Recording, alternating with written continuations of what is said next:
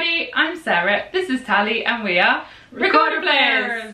So I am here today in Brooklyn, New York City with Tali Rubinstein. Hi everyone!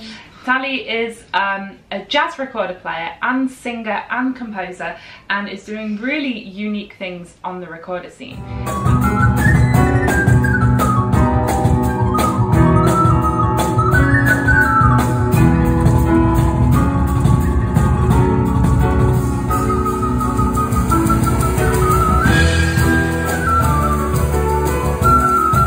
While I'm over here in the States, I took this opportunity to come to Brooklyn and ask you a bunch of questions. Great. Could you tell me how you became a recorder player? It's funny that this question comes up a lot. Yeah, I think the real question for me is why did I keep playing the recorder? Yeah. You know? I guess the mystery is why don't everyone still play recorder? Because it's so great. So I didn't really make that choice. It just like, it was great and I didn't want to stop, and I had no reason to stop. And I had the best teacher I could ask for. Her name is Baroque, Renaissance music, all the fundamentals. For many years I was studying with her. And also she helped me like connect to my own artistic expression, I guess.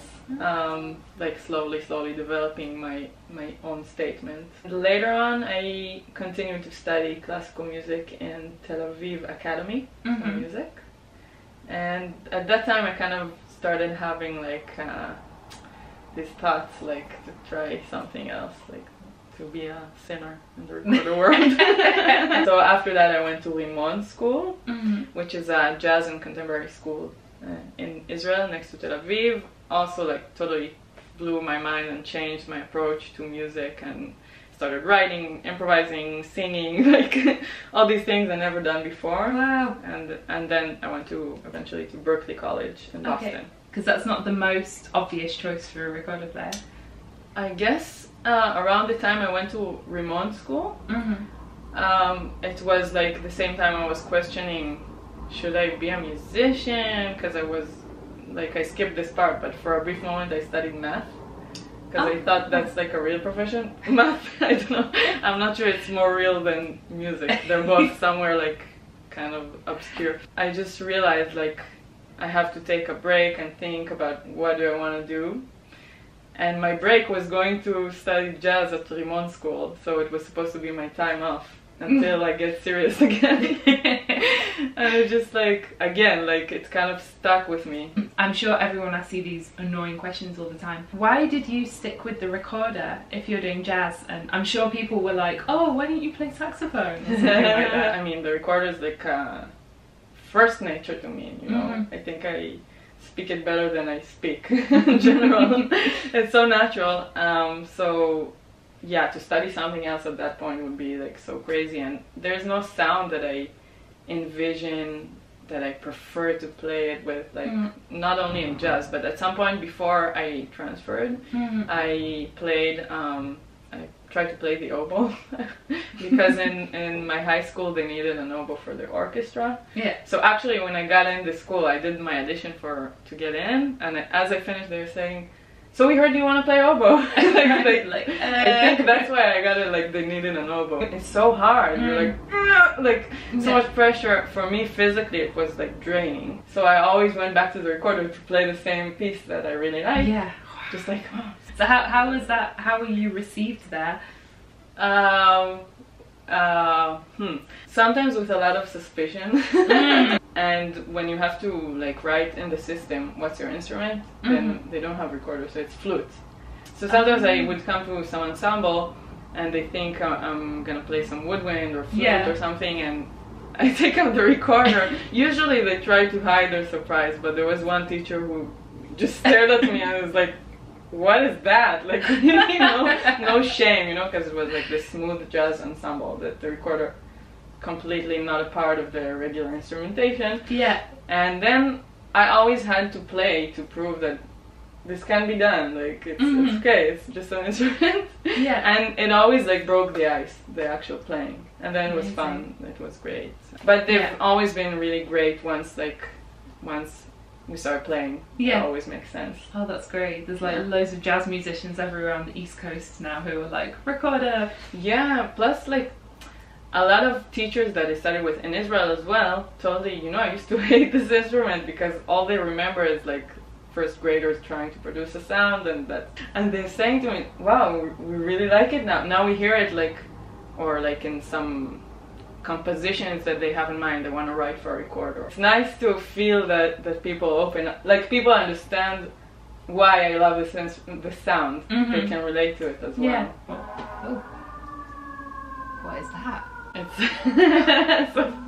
It's a fire truck coming back. That's such a scary sound. So what was I asking? Oh, yeah.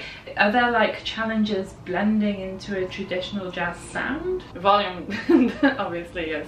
I have to use a microphone for any situation, even if it's just me and a piano, you know, it still doesn't work. And sometimes when I have a show and it's even very minimalistic, I have to convince people that it can't work with modern instruments. Okay. So I always use a microphone.